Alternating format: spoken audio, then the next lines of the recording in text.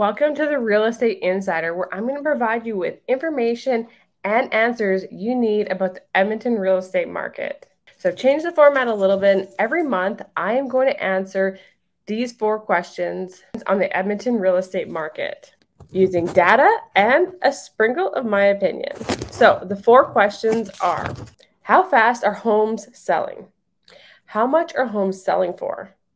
Are homes selling for list price? What are the hot neighborhoods in Edmonton?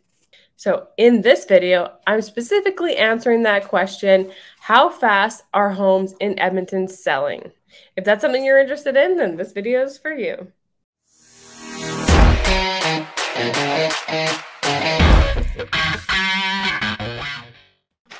Whether you're a buyer or a seller, knowing how fast homes in Edmonton are selling are really important for your strategy and your expectations.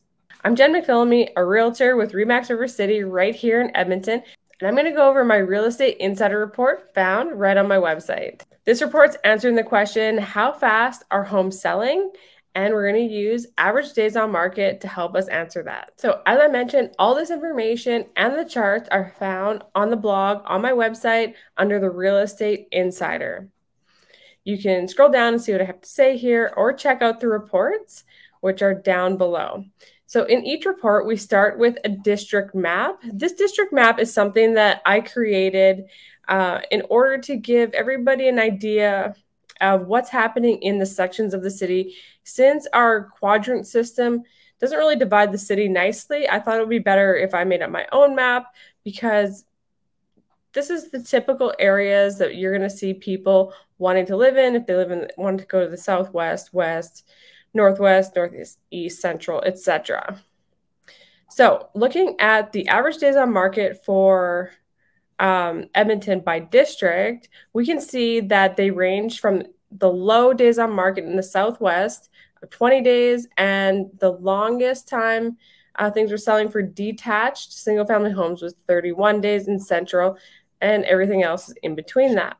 If we look at attached homes, which is half duplexes, row housing, townhouses, residential attached, the low days on average days on market was in the southwest again at 24 days, and it looked like things were taking quite a bit longer in the northeast for this category to sell at 39 days on market.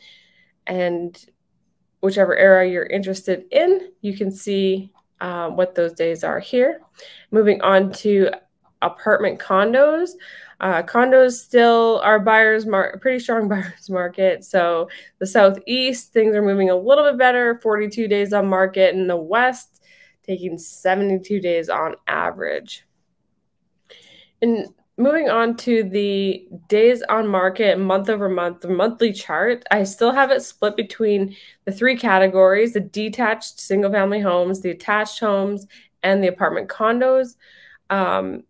So looking at detached, you can see that in January, it was quite high, taking longer. This is typical seasonally for things to take longer in January. And as you know, the outside warms up, people get out there, start looking at more houses.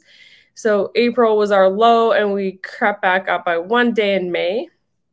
For attached homes, it took a little bit longer in January for those to sell, and it did come down to 29 days in May.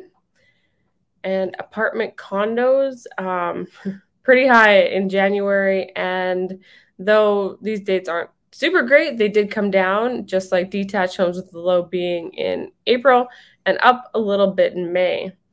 So when looking at average days on market, you also want to look at the year-over-year data, so you can take out the seasonal effect on the days on market. So checking back to May 2021 compared to May 2022, were we actually doing better for average days on market?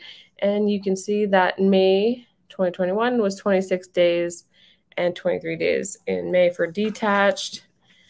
Same thing, an improvement this year over last year for attached homes from 35 to 29.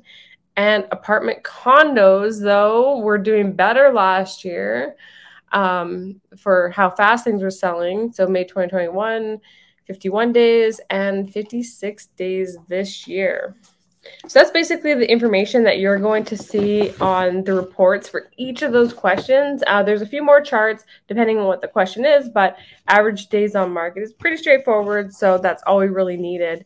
Something else that I'd like to mention that's not in the report is that just today, before I recorded this video, I did check the active sales, which means homes that are currently for sale on the market and what their average days on market are right now. And these homes that are active currently for sale do not have any offers. So if they were to get an offer today, you're still looking at 10 to 14 more days in the average days on market calculation before that total average would be up. So it's not looking good. From May, that low was what, 23 days on market. The active for sale homes right now in Edmonton that are the detached single family is right now trending at 42 days on average.